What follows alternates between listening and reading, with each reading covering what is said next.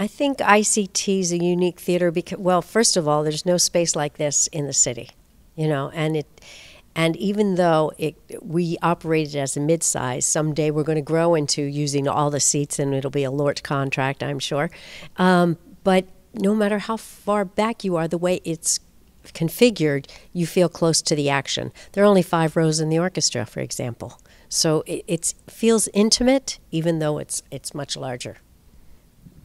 During Lady Day's performance, we have a special opportunity for people who want to be up close and personal with the performers, because we have 4 tables with 2 seats at each table, so that's only 8 seats per performance to sit at the table, just at the stage, and Billie Holiday will be coming around and talking with you personally. I wanted to include Lady Day at Emerson's Bar and Grill in the season because, for several reasons. It's a beautiful play, and I love the historical context of what was going on, and I think it's important that we don't forget. And she was an amazing performer. And also, this is part of my community partnership with the African American community in Long Beach, which I've been doing since 2002. And we choose a show every year that we can bring our diverse community together. We raise money for college scholarships, and then we also find underwriters for bringing in students to the theater at reduced prices, of course. I saw rehearsal after the first week, because we always do that so the designers can see how you're using the space, and we can, you know, it's usually the designer run, we call it, and they were so ready.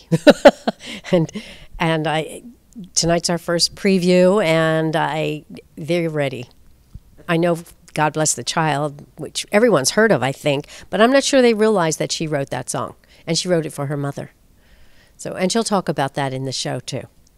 I think it's ecstatic watching her perform and tell her stories, because no matter what she's been through, singing is breathing to her. And so that's what sustains her. That's what keeps her going. And, I mean, there were some unfortunate things in her life that where she lost her cabaret card and couldn't perform. And so she was performing in small places like Emerson's Bar and Grill, where this takes place. And this is her final concert. I would like the audience to take away from this production a greater appreciation for Billie Holiday, who she is, and her music, of course. And for some, it's an introduction, you know, depending on your generation, you know, but also a look at the time period and the history and how we were at that time period in our nation with segregation, and how we treated, you know, minorities, and I think we shouldn't forget, and I think we shouldn't forget so that we can do better and continue to do better. I think the Southern California community needs to come see Karole Foreman as Billie Holiday, because she will astound you. She's so comfortable in Billie's skin.